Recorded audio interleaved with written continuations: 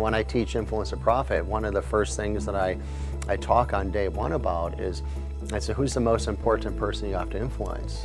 And a lot of times you get these like blank stares. I'm like, yeah, you have to influence yourself. Yes. Because if you, as you're saying, if you learn the tools, yet you don't change your identity, right? And for me, I would say that, and I haven't really put any thought into this until right now, but in the past I would have said, I am a hard worker. Yeah. I am an action taker. I am the nose to the grindstone, right?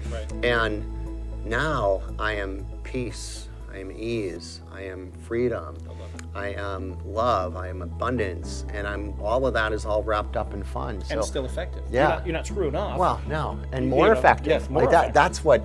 That's what doesn't make logical sense. Yeah. Is that you can learn to really shift your energy to be in a much happier, a much more calm, peaceful state of ease, and accomplish so much more from there. And that just goes against everything I was taught when I was younger.